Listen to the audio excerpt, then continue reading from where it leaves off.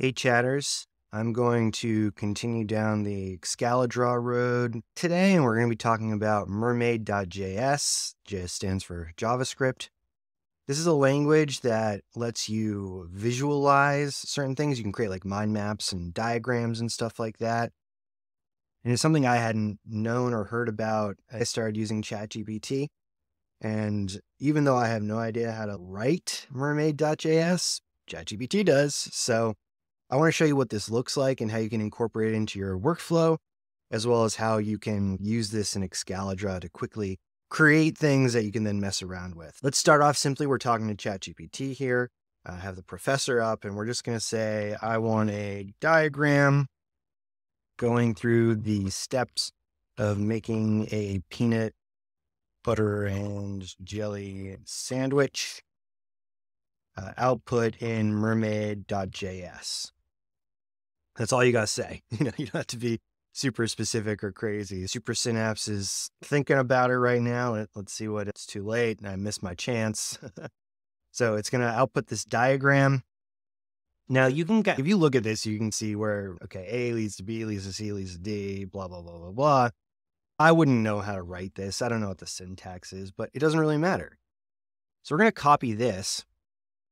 And first, we're going to head over to mermaid.live. This is just a way for you to input the code and see what it looks like. So we can see here, they have some sample ones. Christmas, get money, go shopping. You can do sequences, classes, user journeys, a pie. You can do pretty much anything, which is super cool. So if we go to the code here and we just paste this in, you'll see here, now here's our diagram for making a peanut butter and jelly sandwich. But this isn't super sexy. There's definitely a way to download it. Oh yeah, over here, we can download it if you want, but there's gotta be a better way to look at this information and use it. And of course there is, which is Excalidraw and Obsidian. So let's head over to there. I'm gonna show you how to use it in there and how we can play around with it. Here we are in my vault. We have Excalidraw open in a new diagram, and we have this AI button up here. So we're just going to click on that, and you can see that we have this Mermaid to Excalidraw that we can open up. And here too, you can see they have the same thing as mermaid.live, the same exact kind of fun sample diagram. But we can come in here and we can just Control V, and you'll see here, it has now created our diagram over here, and we can just click Insert, and now you can play around with it because we're in Excalidraw. So I can, for example, click on this. I can change the color. I can click on this. I can change the sloppiness. I can click on this. I can make the font larger. I don't know, whatever you want to do, right? Or stroke, you can make the colors different. You can move stuff around. You can add things. Again, this is classic AI. You can get 80% of the way there without having to do much work, and then you can put your own flair on it. Alternatively, if you're willing to throw in your API key, which if you come into, I did this in the previous video, but I'll just show you. If we come into Excalidraw in AI settings, you'll see we can put our API key in here. And you might want to change the model. It's probably going to be 3.5, which is honestly probably fine. But if you want to update it to the latest model, just Google OpenAI models and find this wording or whatever and stick it in. But we can come to this AI setting and we can do text to diagram.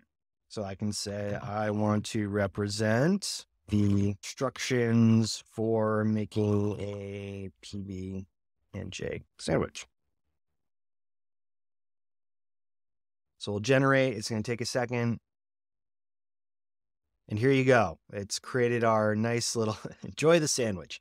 And then we can just come over here to Mermaid and you can actually see what it came up with. So you can go back and forth. You could, for example, put this into ChatGPT and be like, no, I actually want you to add this and this. Or you can obviously be a little bit more specific in here in terms of what you want it to create. So you can just hit insert once you're done and it will make some mess because I have two going at the same time. And there you go. It's exactly the same. It is exactly the same. Let me try that again. I think that's because, yeah, so change this time. Let's insert it. We have a few different ways. Do you have all the ingredients? Yes or no? Get the ingredients. Yeah, so that's Mermaid, and so you can make all kinds of different things, like I said, and mess around with it.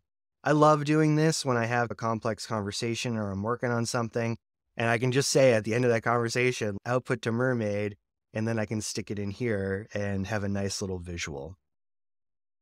So that's it for Mermaid.js and Excalidraw. The last thing I will mention is that ChatGPT is not perfect, or whatever you're using is not perfect. So you might put it in, you might get an error, and that's totally fine. All you got to do is have that back and forth with ChatGPT to be like, hey, I got this error. Can you update this? And it will try another version. You can just go back and forth until you get the actual diagram that you want, or most of the way there, so you can mess around with it here in Excalidraw and Obsidian.